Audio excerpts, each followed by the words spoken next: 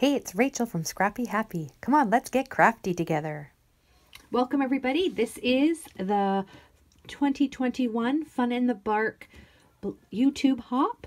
This is taking place on October 2nd, 2021 here on YouTube. I am sharing and collaborating with a bunch of amazing crafters here on YouTube.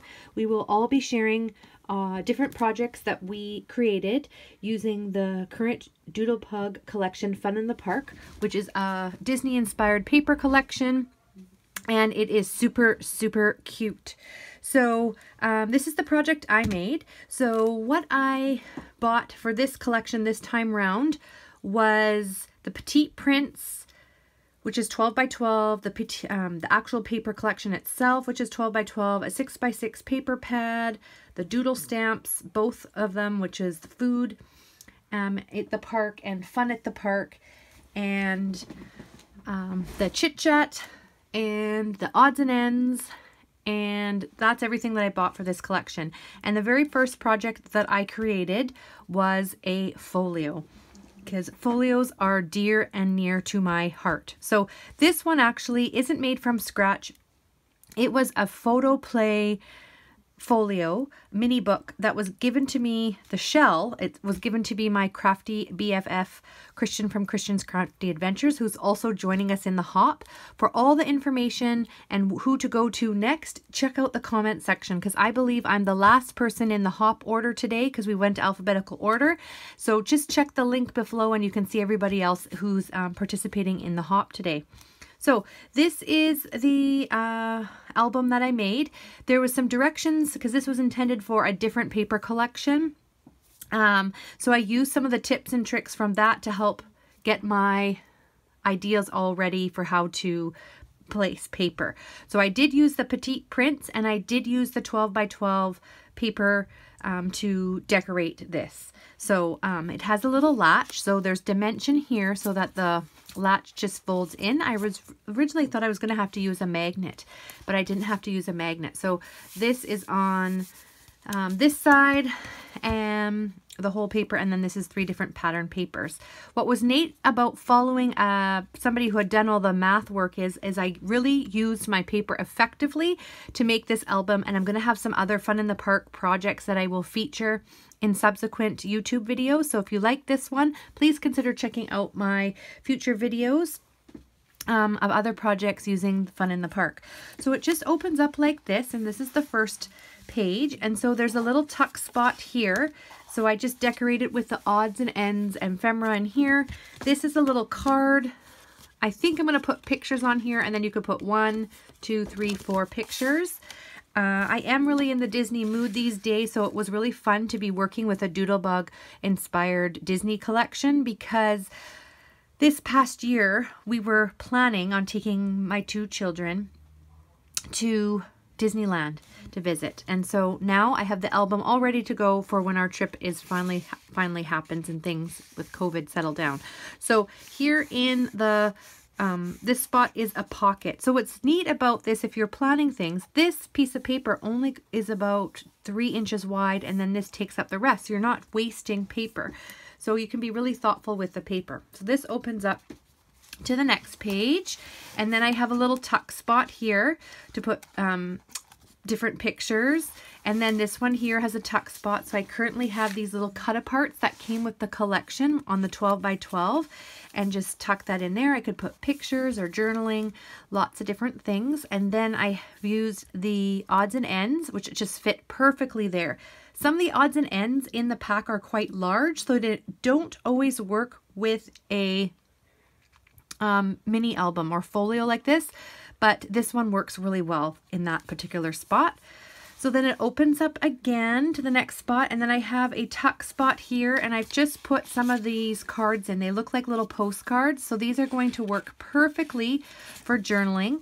This is always my favorite paper from any of the Doodlebug paper collection, when they feature the collage of all the different little images in there.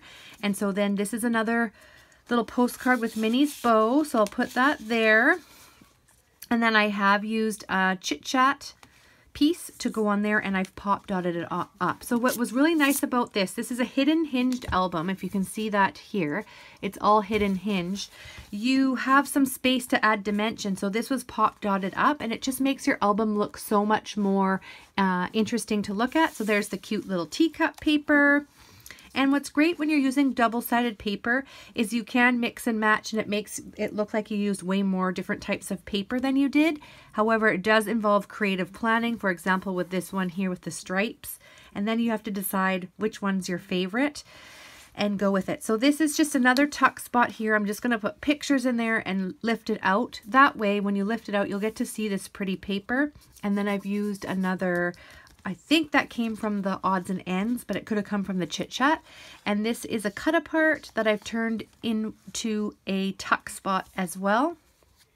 And then here is some map paper, and this is just decorated a little bit. I just really liked this because back in the day when I went to Disneyland, I don't even know what it's like anymore.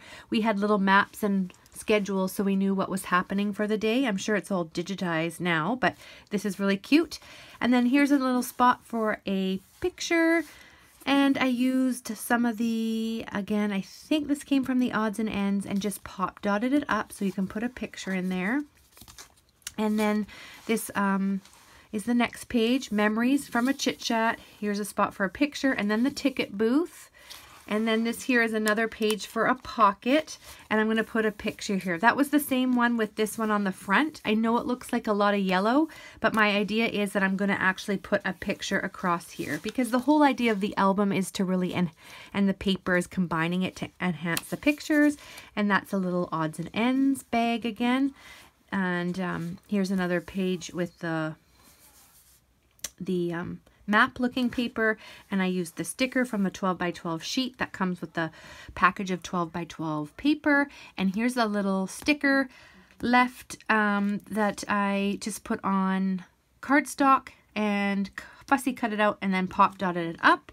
And then this is the last page of the little folio. It's another pocket.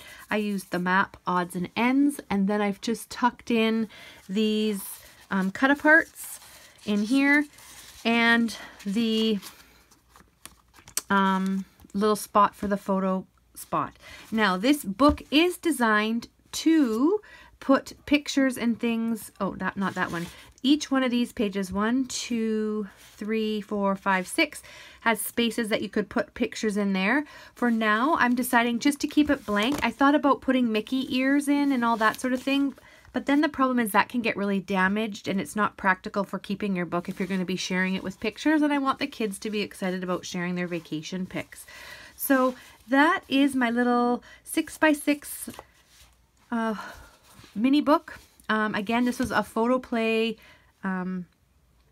template that I created from scratch. They give you all the directions and then cut out all the paper accordingly. I do have some more projects in my future with this collection. I really appreciate you joining in along this blog hop.